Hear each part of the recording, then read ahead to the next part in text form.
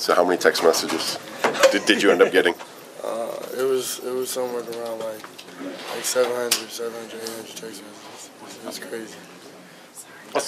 What's it been like being you here the last couple of days since you guys got back? It's been cool. I mean, everybody on campus is pretty chill about it.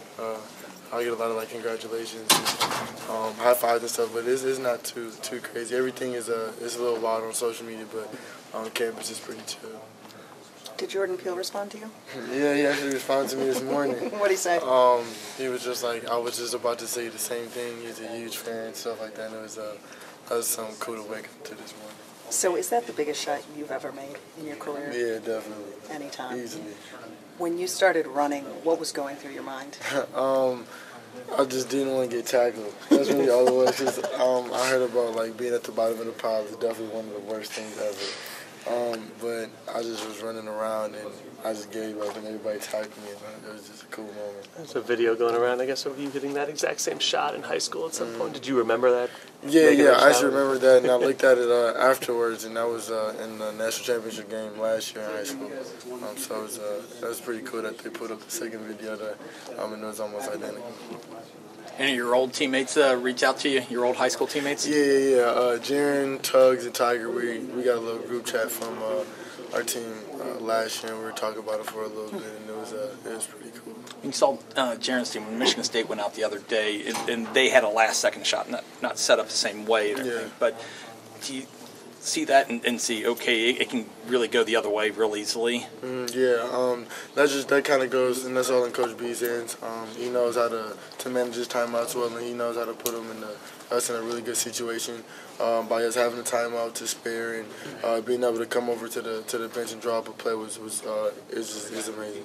So with the glasses? I got poked in my eye before the end of the game, last game, and like in the game, like it was watering a little bit, but after everything died down, like actually like when the sunlight hits my eye right now, it feels absolutely terrible. But we've been working on it and using like stuff to see if I can get right.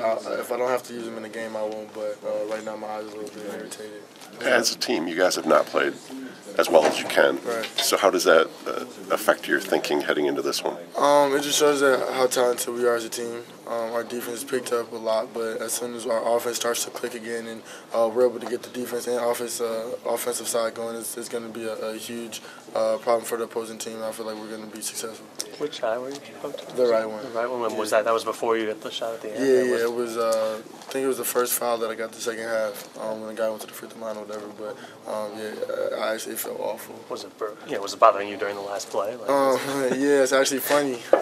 When I came to the bench, I was talking to Ivy about it, and I told him I was like, it kind of feels like my right eye had a filter on it. But then I was looking at the rim, I kind of was like, I gotta suck it up at this point. Everything after that was history. So would you have made the shot if you weren't poked in the eye? I'm just glad I made it when I was. You aimed at the right one. For sure. Did you get fouled on that shot? I feel like if it wasn't that situation, they probably would have called a foul. But in a situation like that, that's definitely a super duper controversial call if the ref calls a foul on that. But yeah, I feel like after looking at the replays a couple of times, I was definitely fouled. Is that instinct where you're like kicking your legs out? Yeah, I definitely was looking for a foul, no matter what. So if I can get to the free throw line and end up having to shoot free throws instead of a 25-footer three, it'll definitely probably be a little bit easier. But yeah, I was definitely looking for a foul to see if they gave it to me, but I didn't need it in that situation. How many times have you watched the replay? Oh my God. Probably at least like 500 times. So one for every text? Yeah, I look at the videos and I get tagged a lot of videos, and every time I watch it, I keep getting goosebumps and butterflies. So it's just amazing that I hit the shot. Does it feel like an out-of-body experience when you watch it? Definitely. I'm looking like I just can't not smile every time I look at it. Like like I actually hit that, and being a freshman and all the stuff that comes with it, it's definitely super exciting.